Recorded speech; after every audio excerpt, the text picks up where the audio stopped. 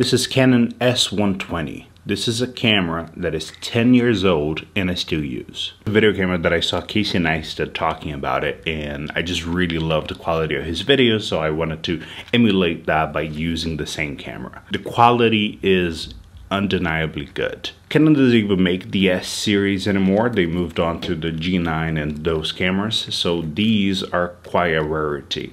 What I love about these cameras, first of all, is the build. This camera is built like a tank. This camera has been through waters, beach, mountains, and everything in between. Travels and anything I could throw at it. You can tell that it's very wore out. Like, a whole part of the camera here is missing. The monitor is busted. Still one of my favorite cameras. Compact cameras are always very special to me. I think there's something quite elegant about them. While most mirrorless cameras are just trying to be the best they can be, and they kind of all end up looking very similar to one another, I feel like compact cameras can look very unique, which is why I keep making videos about them, because I think they all look so different. And if you want something with more personality, a compact camera will definitely give you something a little more tangible.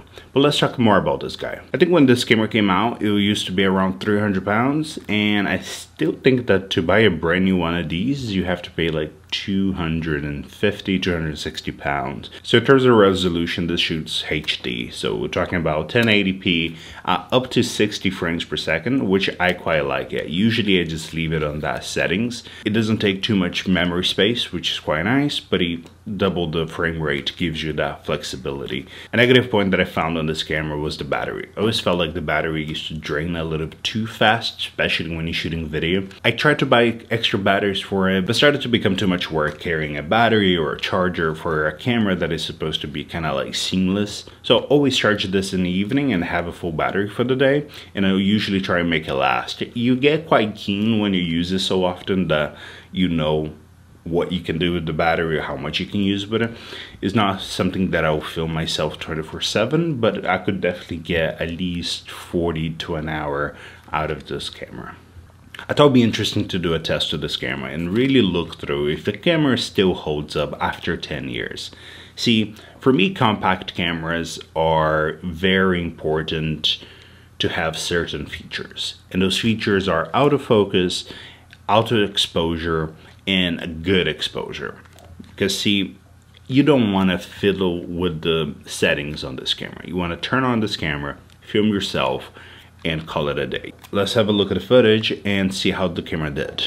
I took a couple of photographs as well, because the last video that I did about a compact camera, people asking me a little bit about photography, and even though it's not something I really focus on, I think it wouldn't be too much to add to the test. Looking at these photos, for example, I really like how well the sky is exposed. If you look at the top leaves over here, they're perfectly exposed because they're being well lit by the sun that you can see is right behind here. Not too sure about the sun itself. If you see how the light is kind of peaking, not too happy about these fragments.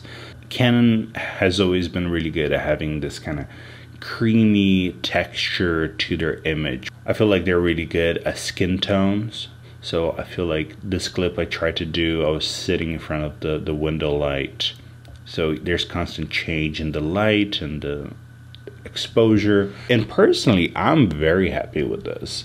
Considering the size of the camera, considering the image resolution, the fact that this fits in my pocket.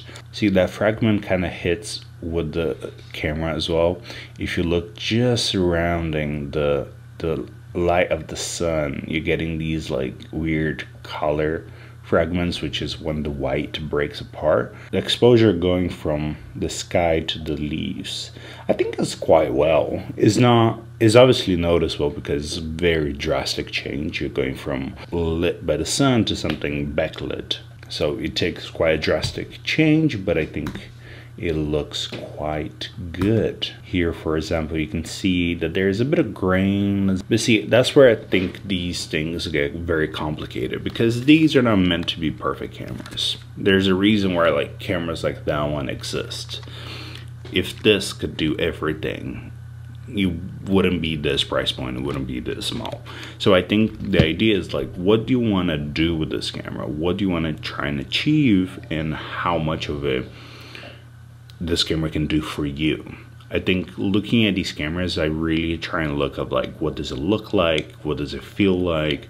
How does it react? I love using the zoom when I'm using these cameras. I think the back and forward gives that kind of like old camcorder kind of vibes. And I feel like these cameras are perfect for this because they have a little bit of this old feeling to it. They have this kind of interesting nostalgic vibe to them. They're easy to use. And this idea of the negative that I told you about the batteries, I think that almost works into its favor, where like you want to be a little more intentional. You don't want to like whip this thing all the time. You want to be a little more focused, but you do get enough to use throughout the day. So my camera in particular is very beat up. If you look at this camera, it doesn't look like it should be working. And these images, I literally took it yesterday for this video.